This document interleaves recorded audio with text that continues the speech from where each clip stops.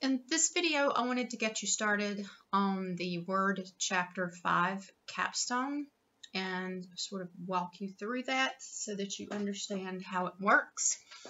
So we'll go into MyLab IT under the Word Chapter 5 folder. This is your Capstone assessment. I'm assuming you should have finished the training and exam before you complete this Capstone assessment. So the order of the assignments: complete the training, then the exam, and then the assessment. For the Capstone assessment, you will actually download files, complete the assessment in the software within Word, and then you will upload it back into MyLab IT for grading. Unlike the training and exam, those were simulations. It simulated where you were in Word, for example, and pretended that you were actually in Word, but you were not. The Capstone assessment you will actually complete in the Word software. I usually will have the PDF solution file for the Capstone assessment, because if there's something you're not quite sure about in the instructions for the assessment, for the Capstone, you can look at the PDF solution file and maybe that will clarify something for you. So I usually will have that open, and this is the one for the Chapter 5 project. We'll be working on this flyer for a dental organization. So let's go into the Capstone assessment. So you can see here I've already played around with it multiple times, but let's go in and walk through it. It will show you your score, number of attempts. If you have multiple attempts, it will give you your highest score out of those attempts. Okay, so let's go in. I'm going to click on the Capstone assessment. And as long as you don't have your pop-up blocker enabled, it will pop up this window. You'll download the starting materials, work the assignment on your computer. That's just previewing the steps and the instructions, which you actually download here. So this you can really ignore. We don't really use this that much. Then you'll upload the completed assignment. You choose the file and then upload it, and then you submit it for grading. You can go back in and look at the rubric, edit your document, and correct any errors and re-upload it until you achieve the score that you would like, and learn all of the features. So let's start with the download materials. It's going to download it into a zipped file. I usually download all of them together so that I just have one zipped file with all of the assignments or the files that I need. But if you do lose a file or something, you can go back in and download them individually.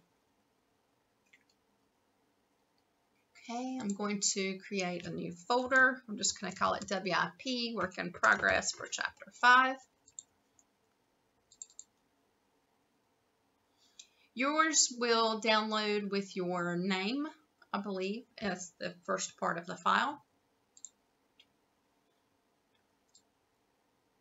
And depending on your browser, it may show up down here. It may show up in the top right corner as far as your downloaded file. So it's a zipped file. I'm going to double click on it, and it's going to bring me to the files. Now, if you watched my previous video, you'll know that a zipped file contains multiple files so that you don't have to download them individually. When you have a zipped file, you have to extract it or pull those files out of the extracted file. So you can always keep the zipped file in case you need it later. You can always extract it again and pull the files out if you need to. Okay, so you can see that it's a zipped file, has the zipper here. You can right click and extract it. You can always click or double click on it and extract them.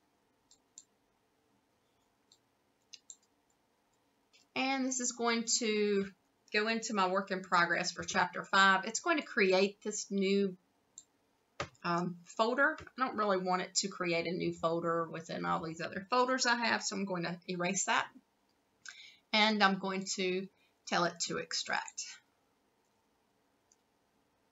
Okay, so I go back into my Word Chapter 5 folder, and you can see that it has now extracted the files that I need. I have the instructions file. I'm going to go ahead and open that.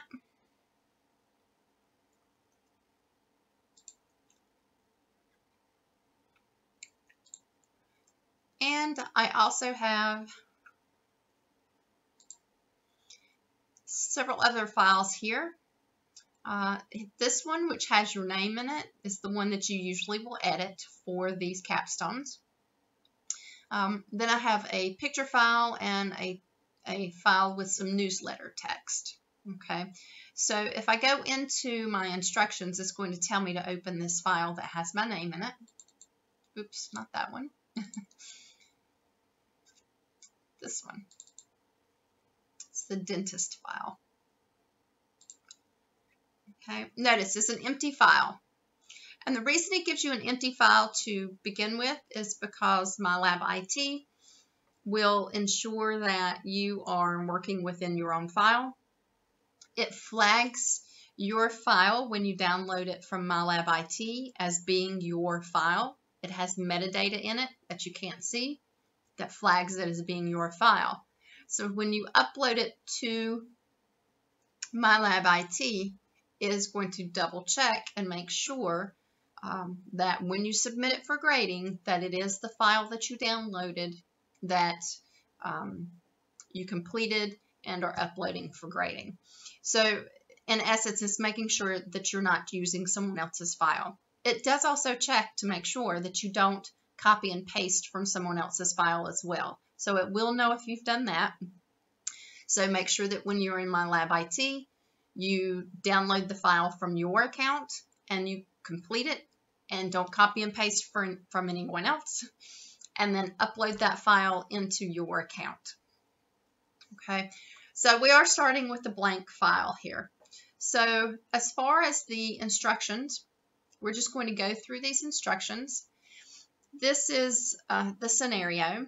You're an education coordinator for National Pediatric Health, and you are developing a flyer promoting the health of children's teeth, and you are going to be working on some documents for this. So this is a newsletter that will be available in print as well as online. So it tells you here which file to download. It's 0 points, and as you can see, it's going to provide the instructions to you for each item. Okay, so some of the items have multiple pieces to those instructions. So it says in step number 2 to display the non-printing characters, which I'll do that, and then press enter twice, and then move to the beginning of the document. Okay, so those non-printing characters, these are the paragraph symbols. That means I've pressed the enter key on the keyboard. It's a hard return. You'll also see if I pressed the space bar, it will show the dots, or if I press tab, it will show the arrows, each tab. It will show page breaks and things like that as well. So the formatting marks are nice to have on. Okay, so we're going to move to the beginning of the document, meaning before that first paragraph symbol. In step number 3, we're going to insert an arrow, which is the pentagon shape in the blocks arrows section. So I'm going to insert shape, and it's going to be the pentagon arrow right here. And then I'm going to drag it and draw it.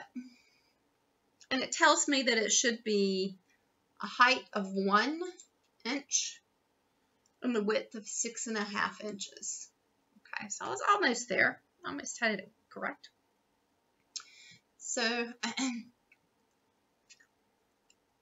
the next part of step number 3 is to go to position in the drawing tools.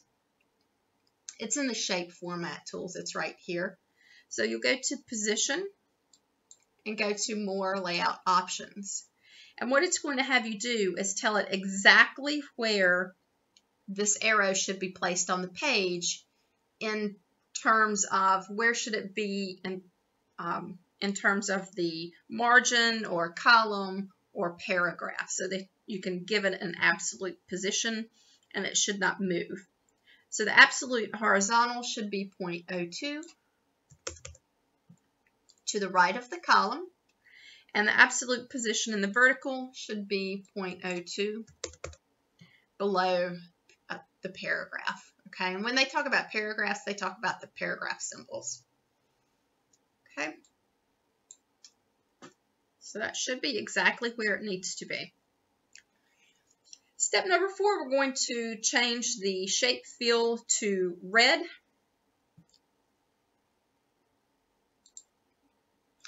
And there are some different colors here. If it just says red or blue or yellow, those are the standard colors that you would find down here. So it says change it to red. And select top and bottom text wrapping. Okay, so we're going to go to text wrap and top and bottom. Then we need to change the shape fill to a gradient. Okay, so we're going to go to fill gradient, and we're going to choose linear diagonal, top right to bottom left, which is column 3 in the light variations section. So it should be top right to bottom left. And that's the darker gradient is at the top right, and then it lightens as you go to the bottom left. That's what that means. So we're going to remove the shape outline. Just go here to no outline. And apply a reflection shape of type reflection touching. So this is under shape effects. And it's a reflection. And it is type reflection touching. So it's the very first one here. Okay, I'm going to click on save and save this periodically.